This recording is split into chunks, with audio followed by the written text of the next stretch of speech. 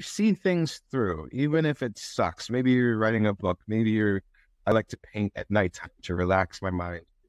Finish that book, finish your painting, whatever it may be. I think dedication is more important than motivation, meaning we get motivated to go to the gym, but there's days I don't want to go. There's days I don't want to read, but you have to dedicate yourself to the task that you started. And that goes for relationships and transcends all of life's little areas. Don't quit. What's up, everyone? I was working with a surfer the other day, and he has a little bit of pinchy pain in the right shoulder when he paddles overhead. Now, we did some clinical testing, and everything seemed pretty good, except he has a tight inferior glenohumeral ligament.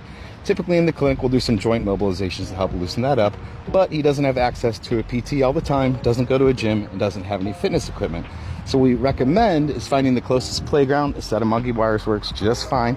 Put your arms about shoulder width apart and let your body weight hang down for about 30 seconds to a minute, a couple times a day for a couple weeks.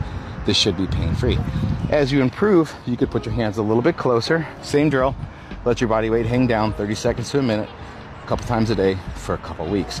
The real test comes in when we add rotation into traction. So on that painful arm, over the course of a couple weeks, you should be able to let your body weight hang and add rotation all the way forward and all the way to the other direction. If this is painful at all, just slow down and reset. If you have any questions, reach out. As always, aloha.